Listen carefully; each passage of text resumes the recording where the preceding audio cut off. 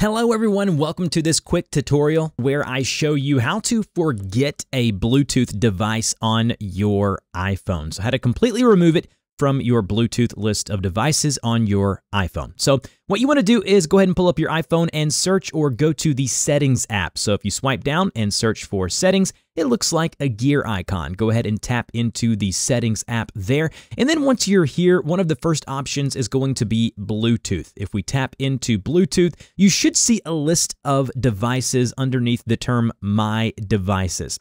Once you find the item in which you want to forget or disconnect from your device, if you're selling it or you've got rid of the Bluetooth device, whatever it may be, you want to tap on that blue eye or information symbol right next to the device. So tap on that eye icon.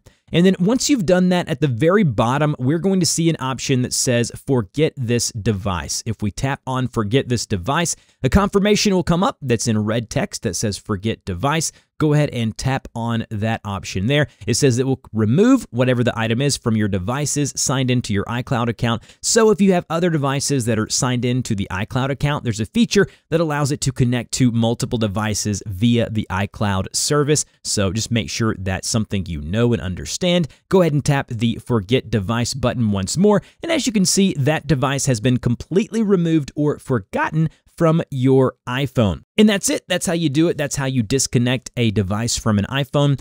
If you would, in the comments section, let me know if this video helped you out. If it did, I would appreciate it. And I'll talk to you guys in the next video.